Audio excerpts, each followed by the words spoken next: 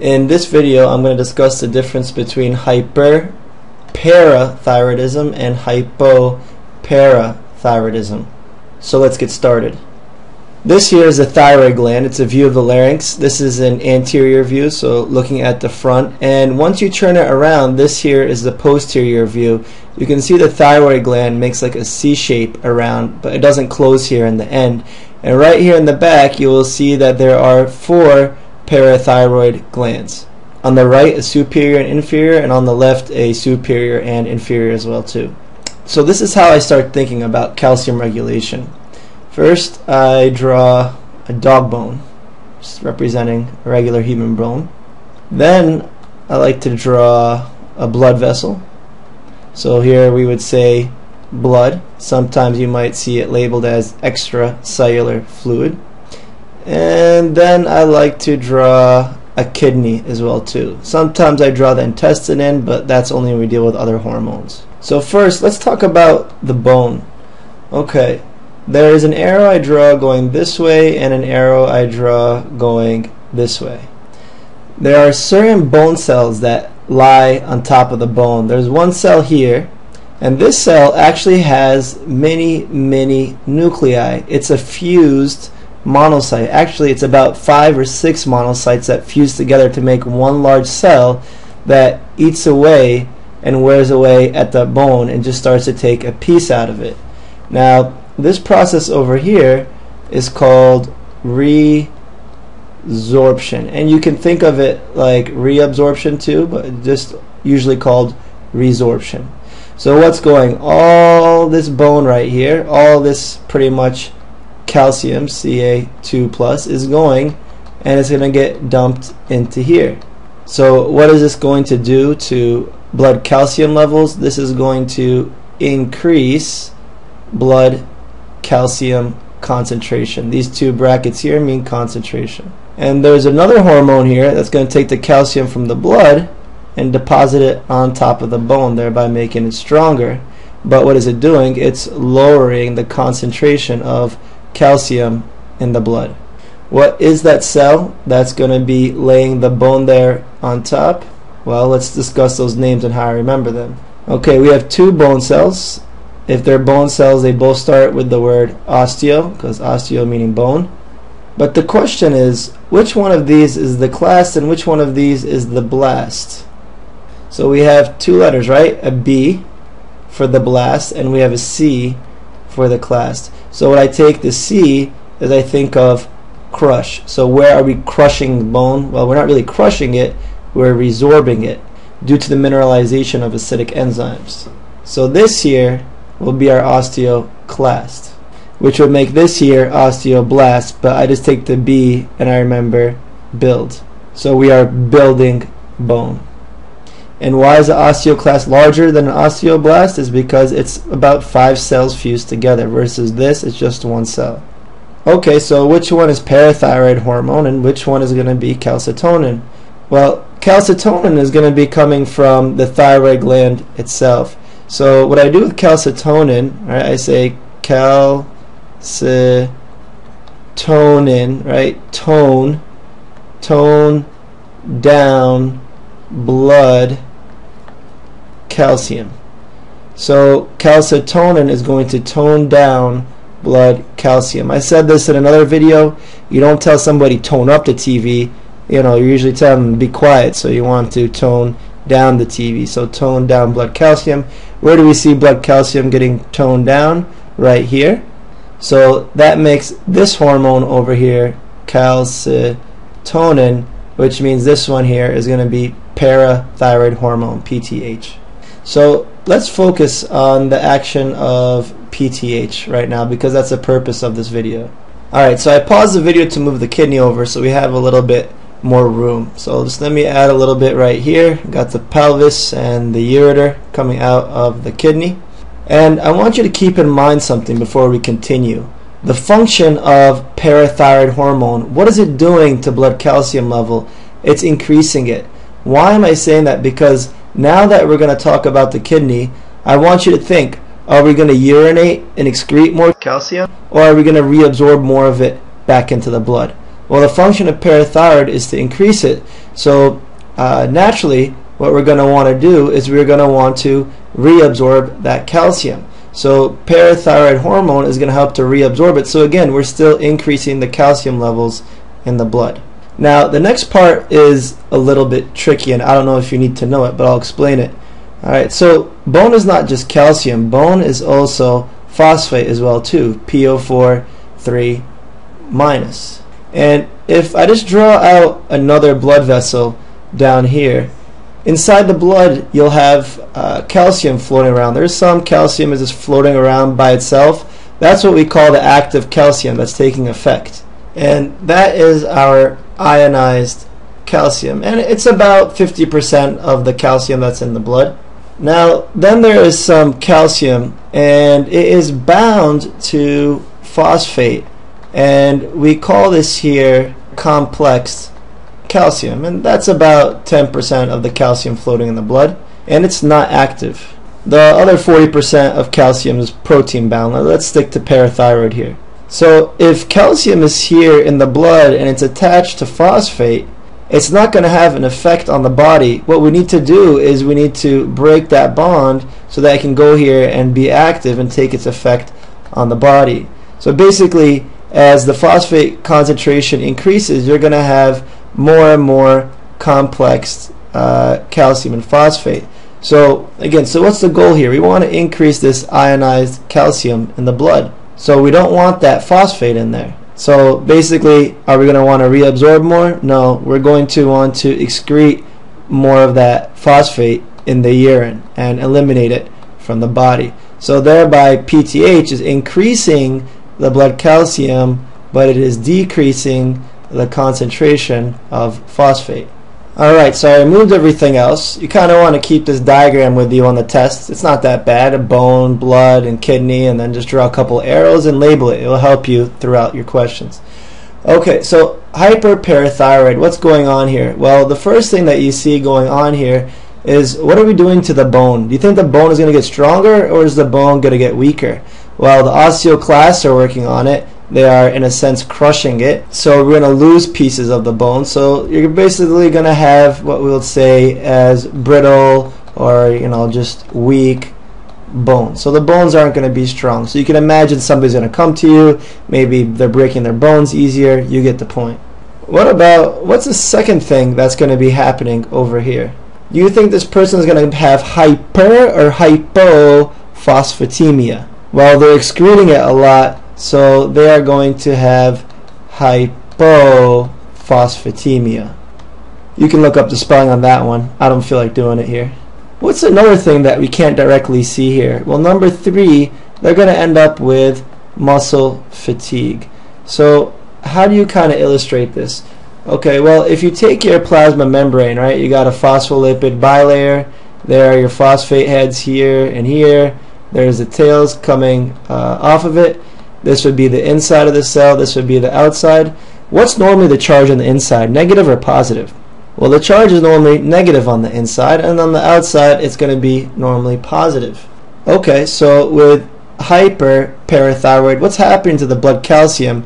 It's increasing. So you're going to have a lot more positive here on the outside because, look, this represents extra, meaning outside, cellular fluid. So if you notice, you're creating an even larger difference in potential here, so it's going to be harder to reach an action potential. What does that look like?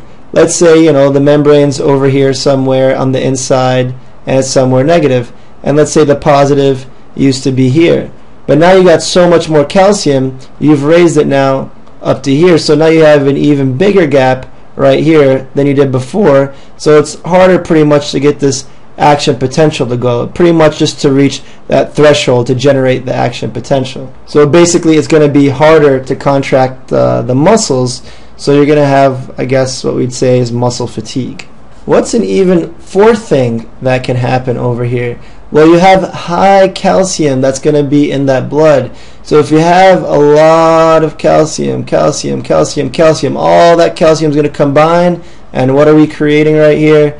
We are creating calcium, or you could just say kidney stones, but they're made out of calcium. So if somebody's going to come in, they're going to say maybe painful urination, they got pain over their back or right around the kidney, possibly hyperparathyroidism. And I'm sorry, I should have written this first. I guess it should have been obvious, but we're going to have hypercalcemia, right? Because everything is shuttling all that calcium into the blood, so we're going to have a lot of calcium. So hypercalcemia, but hypo, because we don't want it to be complexed with the phosphate. We want it free and active by itself in the blood. Okay, so let's discuss hypoparathyroidism. Hypoparathyroidism now is going to be the opposite. So instead of high calcium levels, it's going to cause low calcium levels, so hypocalcemia. And then over here, instead of doing this is not going to happen, so we're going to instead end up with high levels of phosphate in the blood. So what does this low calcium, this hypocalcemia, cause? Well, one thing it's going to cause is easy to excite muscles, so muscle excitability. So that is going to increase. Remember, before is muscle fatigue. Why again? Well, let's just draw out our plasma membrane. We have our phospholipid heads here, and then we have the tails coming off of them. The inside over here is negative, the outside would be positive. And then let's just draw out that chart again. Right here, let's call this our 0 line. Let's say we're right here at some sort of negative charge, and then up here this is the positive area. So let's say we were like right here now. So what's going to happen is calcium is going to decrease. And where is this calcium, remember? Extracellular. So we're going to get rid of some of these positive charges, so we're not as positive anymore. We actually go down now, so we're actually here. So before we had a large difference, now we have a smaller difference. So it's much easier now to reach that threshold and generate that action potential. So in other words, you can increase, or it's easier to excite the muscles. So what are two interesting signs that are under here? Well, the first most important one, yeah, I had to copy and paste this one. Alright, you ready to laugh? It's called the sign of Trousseau. I'm not great with French, but Trousseau's sign. Another name for it is Mande Coucher. Did I pronounce that right? Anyways, what it means is the hand of the obstetrician. Alright, because if you take a look at it, and you can see I just pasted the picture in there, this looks like a hand of an obstetrician because this is how their hand usually is when they're delivering a baby, just in this position. So what's going on? Alright, you put the blood pressure cuff on the patient, and you start to inflate it. You get above systolic. So right, the blood's here, the artery's in there, the brachial artery, here comes the blood, it's going down to the arm. And what's the main idea here is calcium is supposed to get through, but you're inflating the cuff, so the calcium is stuck up here, and there's very little getting here. So just like you saw with our membrane diagram, if you have here negative and here positive, if you were originally up here, right, this was the inside of the membrane, if you were originally up here, you're getting less and less positive, you're getting less and less calcium, so it's going to bring it down. So again, it's going to make it easily to be excited to generate that action potential, to hit the threshold to generate it. Okay, so pretty much exact same idea, but in another place of the body you could test it.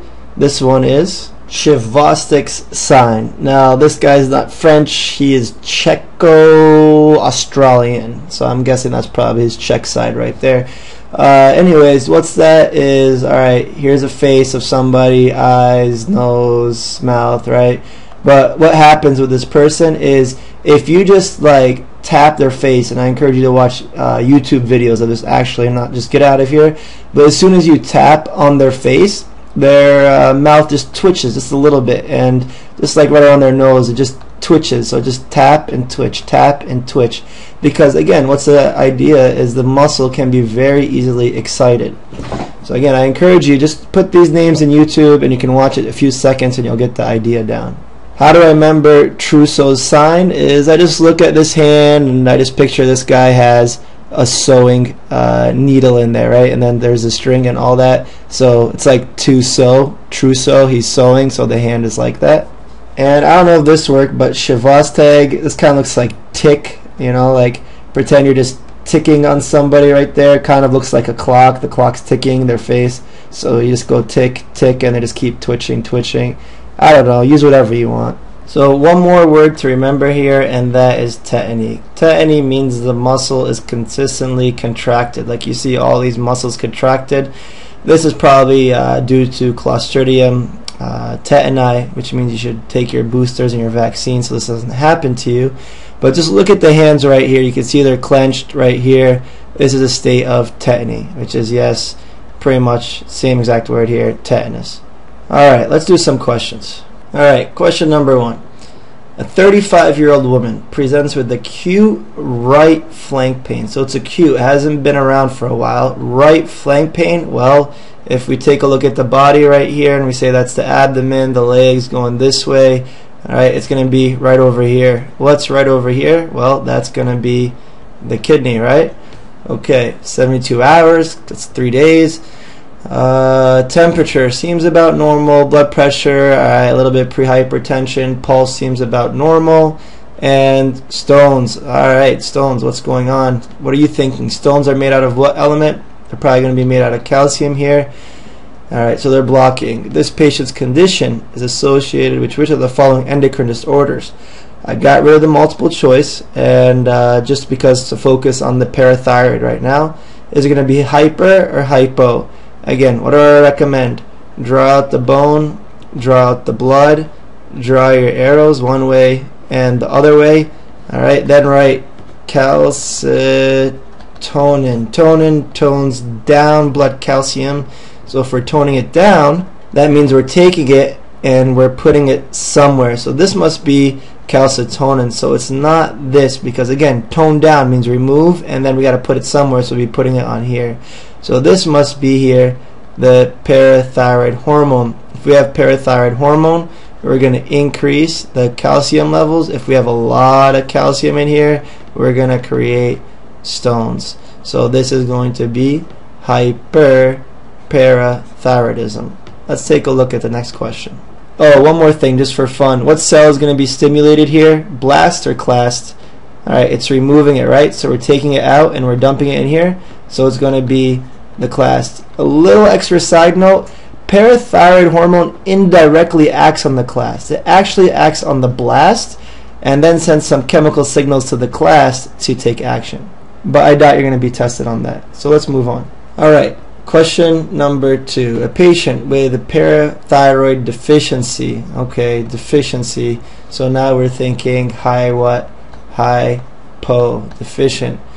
Alright. So, alright, that's basically what we need here, is this hypoparathyroidism. So again, draw your bone here, draw the blood, draw your arrows. Parathyroid hormone would be going to the left right here. So just imagine it's not working, right? So this is working. So we're moving the calcium, we're going this way. So we're going to have low calcium in the blood. What else? We know that calcium and phosphate work the opposite directions. So then we're going to have high phosphate. So let's go with what we have so far. Low plasma phosphate. Nope, that question's out. Low plasma phosphate. Nope, that question's out. Excuse me, that choice is out. Low plasma calcium. Yep. Increased muscular excitability. Let's come back to that in a moment. High plasma phosphate. Yep. And calcium. No, that's done. Increased muscular excitability. We'll talk about it. High plasma calcium. No. So look, without even talking about the excitability of muscle, you're able to bring it down to choice C. But remember, with our membrane, if we draw the 0 here, the negative here, and the positive, right? This represents in, this represents the outside. If we have low calcium, because here's our bilayer, that means we're going to have less positives here. So it used to be here, but now it's up here, the outside. So is it easier or harder to reach the threshold? It's going to be easier. So we're going to be able to excite the muscles better. And we have Trousseau sign. Again, what was Trousseau sign? That's the hand where it bends over. That's my diagram of a hand. And we had the blood pressure cuff that we inflated above systolic which limits the calcium getting down to the end of the hand. What's the other sign where we're hitting the face? That would be the Chvostek sign, where you tap the face and the facial nerve gets excited and the muscles twitch around the mouth and the nose. Thank you. I hope that's helpful. If you have any more questions, you can email me or get at me through the website. I'll have questions, or also I just got a Twitter account, so you can follow me through that. All right. Take care.